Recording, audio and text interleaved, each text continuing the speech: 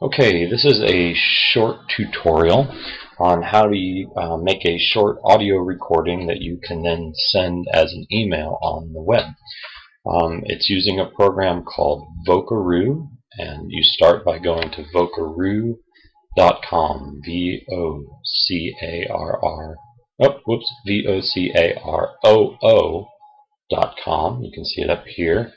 And if you go there, this is the real simple screen you see, and all you have to do is click on this red dot when you're ready to record. So I'm going to click on that. Now it is going to ask me if I will allow it to use my camera and microphone, and in order for this to work I'm going to have to allow, so I just click right there. And we are now recording. You see that little red blinking square? Tells us that we are recording. You can talk as long as you like. There doesn't seem to be, that I know of, a limit to how long your recording can be. And then when you are done, you just click stop. And we can listen to our recording by clicking right here. See that little red blinking square? Tells us that we are recording.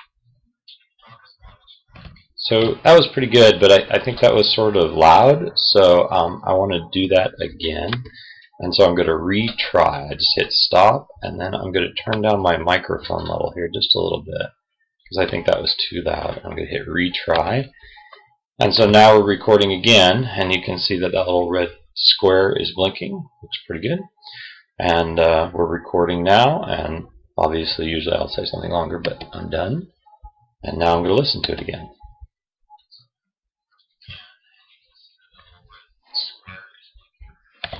So it's a little easier to hear, not so much distortion, so I like that one, and I'm going to click here to save. There's lots of ways to send this.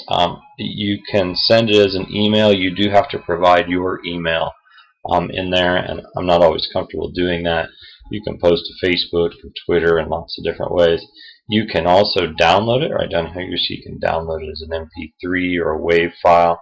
Both the MP3 and the WAV will work nicely with most computers in our district, but what I'm going to do is I'm actually going to copy this, and I just hit Control-C to copy, and then open up an email. So I'm going to go to my email here. I've got a blank email ready to go, and I'm just going to Control-V to paste, and in our email system I highlight it, make a link, and Control-V again to paste it, and then I can send it off. So I'm going to send it to myself because I want to have that link available. So I put my own name in there, and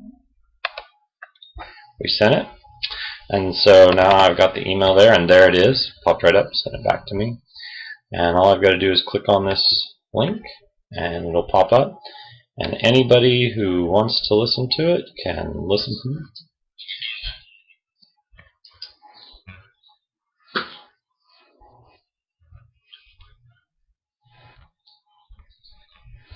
And so that's Vocaroo, and you can see how it works. It's a great way to share audio files with other students and teachers. Hope that helps.